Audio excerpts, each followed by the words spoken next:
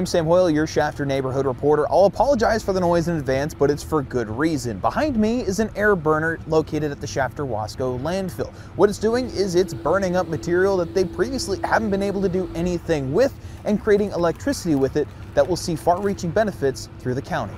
Behind the charge sits Chuck McGee, a public works manager for Kern County, who says this piece of equipment is just the start. That process will produce a top quality compost that people can utilize, like I said, any way they feel free. But wait, what is all of this? Well, I'm glad you asked. You might recall our previous report on the county approving the building of a compost facility at the Shafter-Wasco landfill. The air burner you see here is going to help power that new facility when it goes online to create that compost for the community. Now, it might feel like a Tarantino movie with all the bouncing around that we've been doing, and you might be wondering to yourself, Sam, how does that air burner work?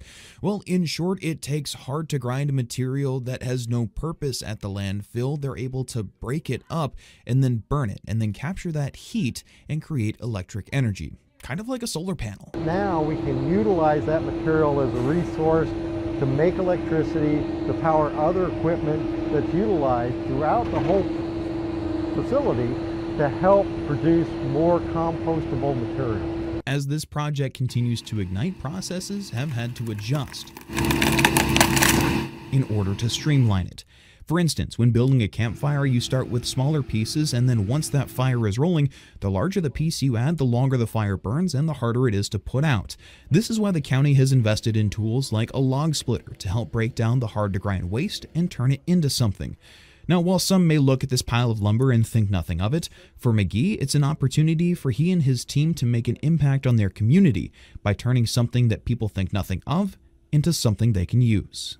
Waste that was just getting buried, we found a way to get that out, make a product that's necessary, utilize it in a way that's beneficial to everybody in the county, and now to be able to do it at a lower cost than what it was to just get rid of it.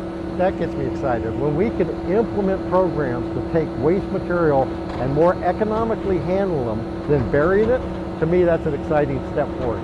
Now, the air burner is just the first step in the process for McGee and the Shafter-Wasco landfill. We'll keep you updated on air and online as they move through those next steps. In Shafter, I'm Sam Hoyle, your neighborhood reporter.